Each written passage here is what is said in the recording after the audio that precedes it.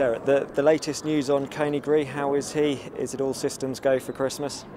Completely, yes. I'm happy to say this morning he filled me with joy. He felt wonderful.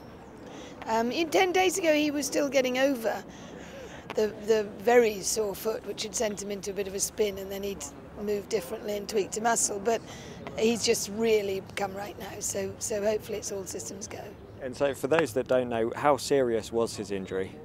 It wasn't a serious structural injury in any way, but when he got an abscess in his back foot, and that's like a pus abscess under your nail, so it's very painful. The fact that it was in his back foot and he's so long-legged totally confused him, and he didn't know how to be. He thought he couldn't move. If they're lame on a front leg, they can do it, but he couldn't work out how he could move without putting the leg down. So that was what got him into such a muddle. And then he tweaked a muscle behind. So there was never any great, fundamentally big problem, but it was obviously something that he needed to get over. And various options for him at Christmas, the King George or the Lexus. What would need to happen for him to run in the William Hill King George? Well, what would need to happen is that, I think it would be the owner's preference to stay in England. I'd like to see the ground. Because obviously, it does get fast at Kempton, in which case that would send me towards the Lexus. If all things were even, I'd say we'd probably stay in England. But we probably won't hear from Willie Mullins what he's sending and what's staying in the Lexus. But it would be nice to know what we're taking on. And we've also got to come up with a supplement, which I'm rather hoping somebody wants to see him so much that they'll say that they'll help us pay. And who do you rate as his biggest dangers of those likely to run in the King George? Well, I suppose one has got to respect what the handicapper says about Don Cossack. But him and Vautour, I would say that the start of their career was geared at 2.5 miles, and if they're going to get 3 miles, we're not going to make it easy for them, because the point is that he goes such a pace that nobody gets any trip. Q-Card the same a little bit.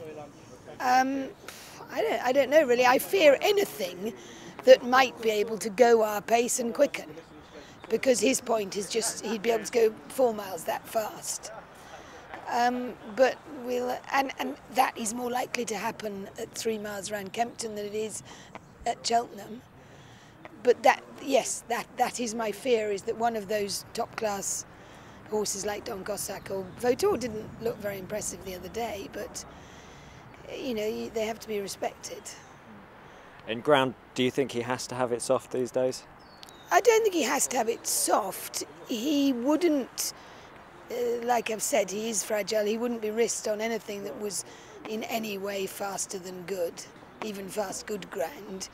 And I think round Kempton over 3 miles, you wouldn't want it good, because it just makes it too easy for things to quicken by him. He's got to be able to make it a true test. So the softer the better, really.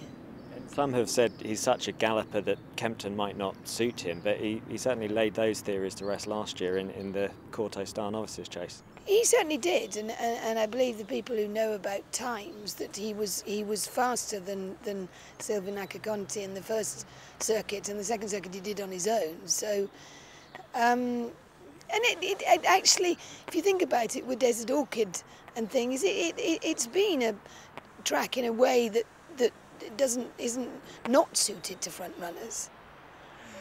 And all being well, run at Christmas, and then would you have a prep run, or would it be straight to the Gold Cup? The sort of gold option would be to be able to go to the Denman in between, but it will totally depend how he is and whether we think that he's got the strength to be at his best for the Gold Cup if he goes for the Denman. If everything went to plan, it would be nice to get a prep run, because he takes a lot of work. But we just have to play it day by day with him, really.